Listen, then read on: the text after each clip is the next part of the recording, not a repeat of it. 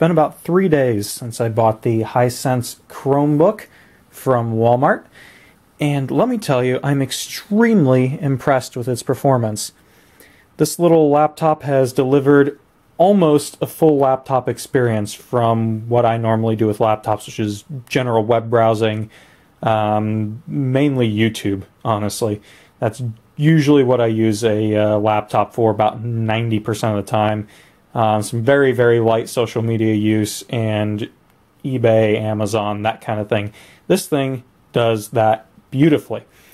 The only issues I've had with it at all have been while on Facebook. When you're scrolling through large amounts of stuff, sometimes it stutters and kind of hangs up a little bit, but it doesn't seem to be too big of an issue.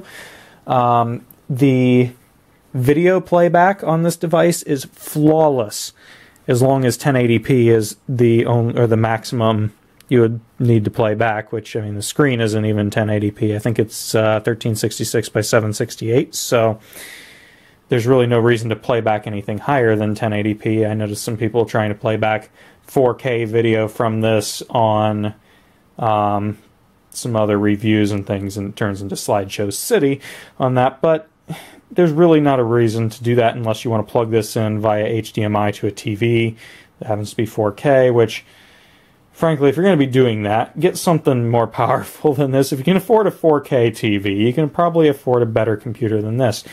However, for a nice little cheap portable machine that you can use for travel, for just doing schoolwork, taking with you on the go, this thing is great.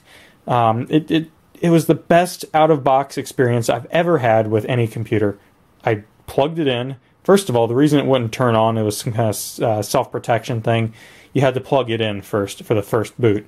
It was actually like 85% of the way charged right out of the box, so that was pretty nice too. Plug it in, fire it up, log in with a Google account, and you're good. I think I've installed one update on it, and it just rebooted about 30 seconds later. It was back. It's just kind of a no-nonsense little computer. It does everything you need it to do for most day-to-day work, and it's super cheap, $149. I mean, this is by far the best deal you can get for a computer in this price range. And there's really nothing else in this price range that even comes close to this for general usage. The only thing that I can think of that would be even close to the value is this little device here, which is a Winbook TW801 Windows 8 tablet, which is a fantastic device, and I picked it up for the around the $90 price point. Highly recommended. I will be doing a review on this soon. I've been using this all summer. It's been a great, great tablet. However, it lacks one very, very important thing, and that is a keyboard, which this has quite a nice one of. This keyboard isn't the best in the world, but it's perfectly usable, and it's great for typing up notes and things, so honestly, this is a great little computer, and I'd recommend getting something like this over a tablet any day. That's just me. I personally don't like tablets all that well. I got that tablet so I could watch videos on it, and that's about it.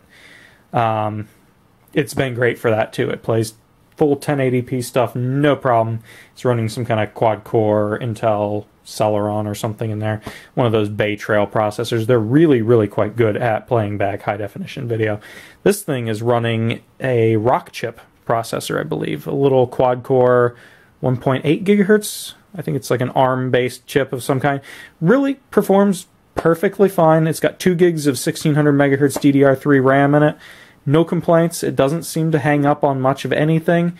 The OS itself is really speedy. Like, you want to go ahead and launch Chrome. It's just there, done, you know. It's really quite fast. If you want to use Plex with it for playing back videos, works extremely well. I'll give you just a little bit of sample on that.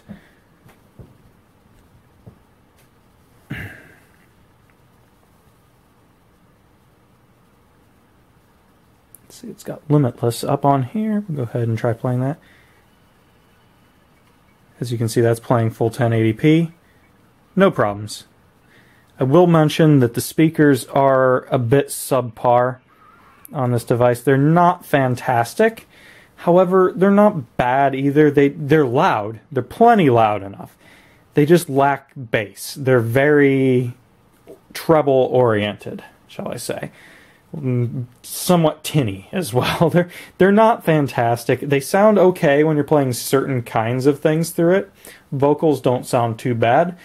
But any music that's got any bass to it at all, you'll be very disappointed in what it sounds like through this. But it sounds a lot like netbook speakers did back in the day when those things were relevant. So, I mean, they're usable. The best way to describe them is functional. They do their job. They get the point across. They work. They're not going to blow the roof off anything. They're there. Screen, really quite good. As I said before, I think it's only 1366 by 768. However, it looks, when you're using it, you don't notice any pixels or anything because it is a very small screen. So it's pretty high pixel density for the size, and the colors are really, really good when you're looking straight on. It also gets incredibly bright. I don't know if you can see that. It's almost painfully bright when it's all the way up. So the screen is okay. The viewing angles aren't the best. You pretty much have to be looking at it. The vertical viewing angles are pretty poor, but side to side isn't bad. It does wash out a little bit. It really washes out when you look at it from